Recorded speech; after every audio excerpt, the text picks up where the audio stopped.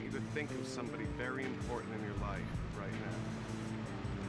You have the person in your mind, somebody very, very important. Say who the person is. Megan. Megan? Is there any way I could have known that? No.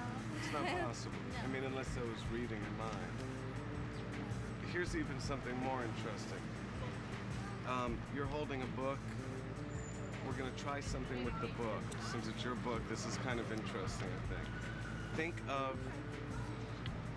how old are you? How old are you? 30. 30?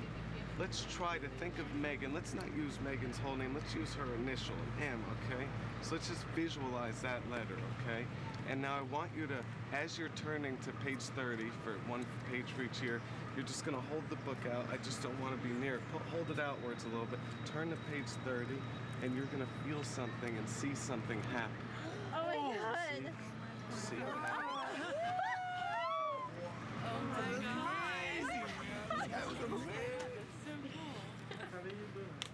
And that's Megan.